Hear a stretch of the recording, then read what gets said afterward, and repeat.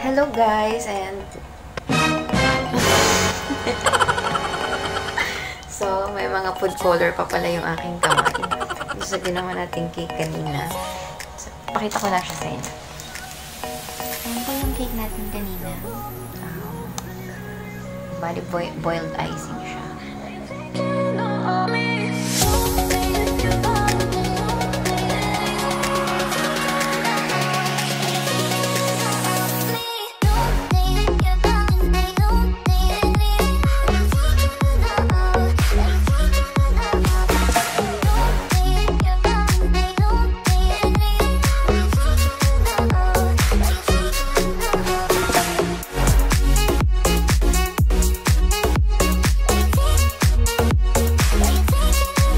Yun nga po, marami kasing nagre-request kung paano po natin ginagawa yung ating fondant. So, sa video ito po, ipapakita ko sa inyo kung paano po tayo magagawa ng fondant. Ito pong recipe natin is, pwede po natin siyang gamitin kahit po pagkatapos natin yung gawin. Pwede po natin siya pang-cover ng cake. And then, at the same time, pwede rin po siyang gamitin sa mga decorations po natin, like po ng mga toppers natin. Pwede po siya for flowers or mga 3D toppers po natin. So, simulan na po natin.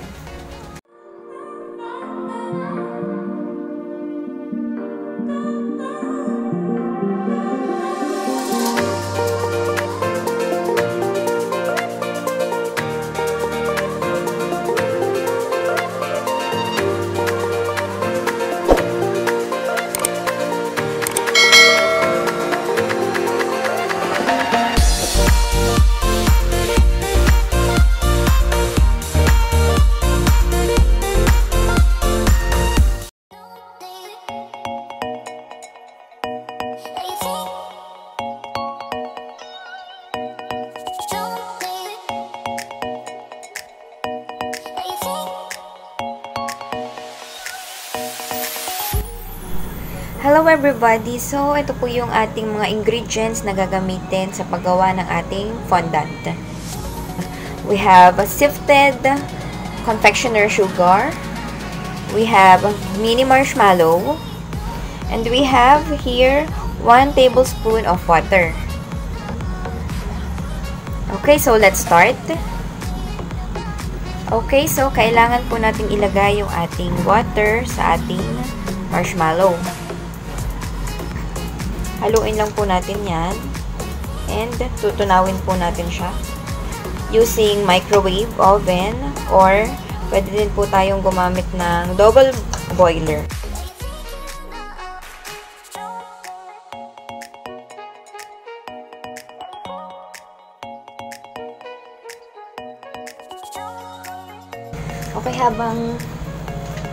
Okay, habang hinihintay po natin na matunaw yung ating marshmallow, kuhanin na po natin yung ating sifted na confectioner sugar.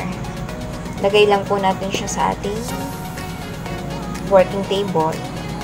Make sure po na sifted siya para maiwasan po natin yung mga buo-buong mapapahalo sa ating magiging marshmallow mamaya pag natapos na siya. Make a well at the center.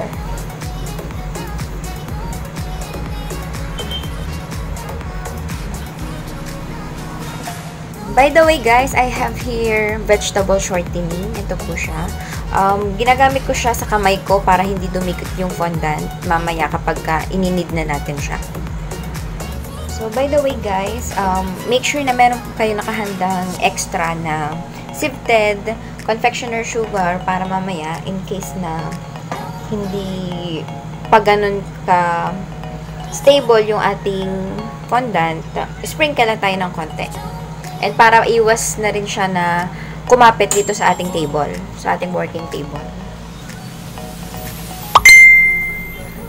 Okay guys, so ito na po yung ating marshmallow, melted marshmallow. Bale, minicrowave ko po siya for 4 minutes under medium-low temperature po.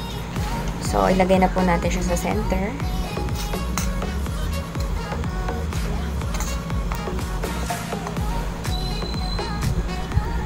Hindi nyo na po siya kailangang haluin.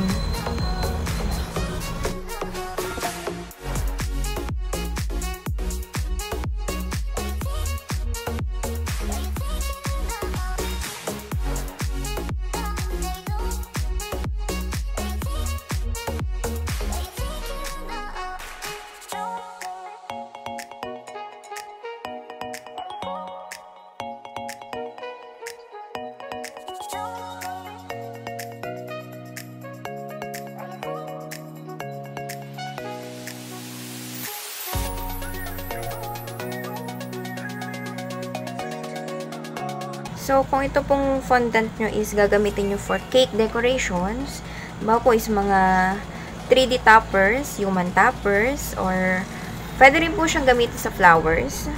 Kung gagawa po kayo ng mga edible flowers. Mag-a-add lang po kayo doon ng tylose dito sa ating fondant. And, kung gusto nyo po siyang lagyan ng kulay, gamit lang po kayo ng yung ating mga gel paste po. Gel paste na mga food coloring po, like mga Chef Masters. Ganyang brand po siya.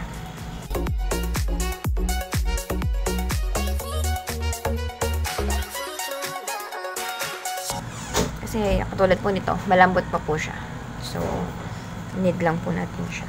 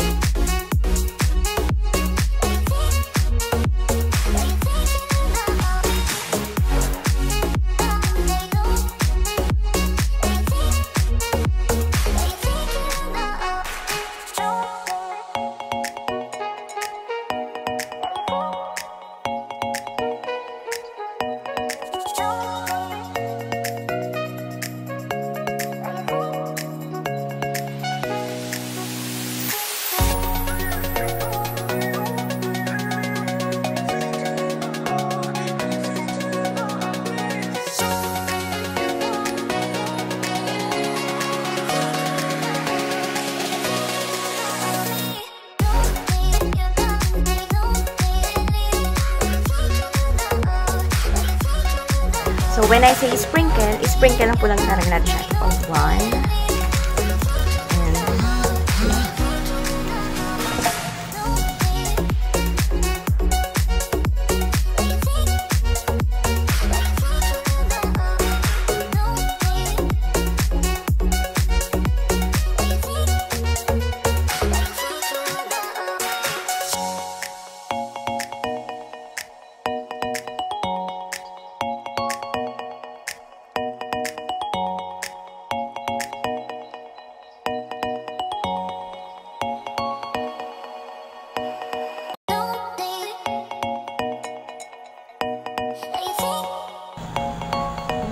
Ito pong ganitong consistency, pwede na po natin siyang gamitin actually.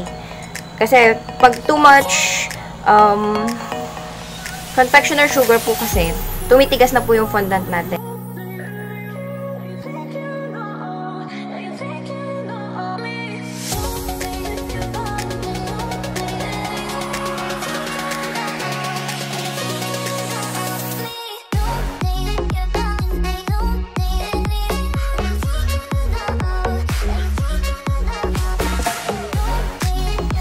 Po yung ating fondant.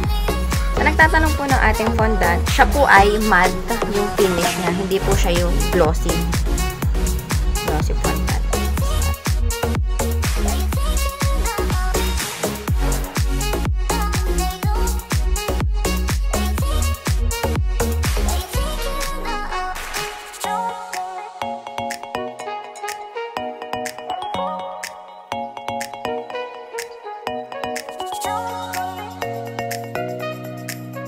Ayan po siya. Ito po, pwede na natin siyang ipang-cover sa fondant natin. So, ayun lang guys. So, thank you for watching. Kung halimbawa po palang i-store nyo yung ating marshmallow,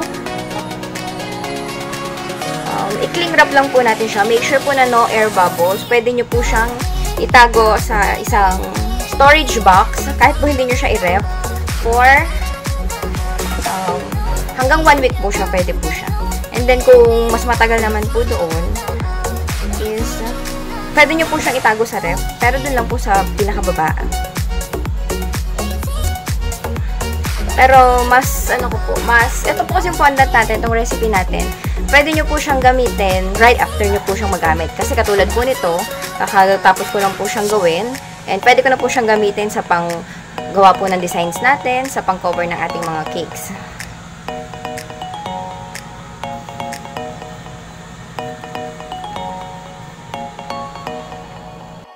Hi everyone! Thank you for watching it. If you enjoyed this video, please don't forget to subscribe and click the bell button. Thank you!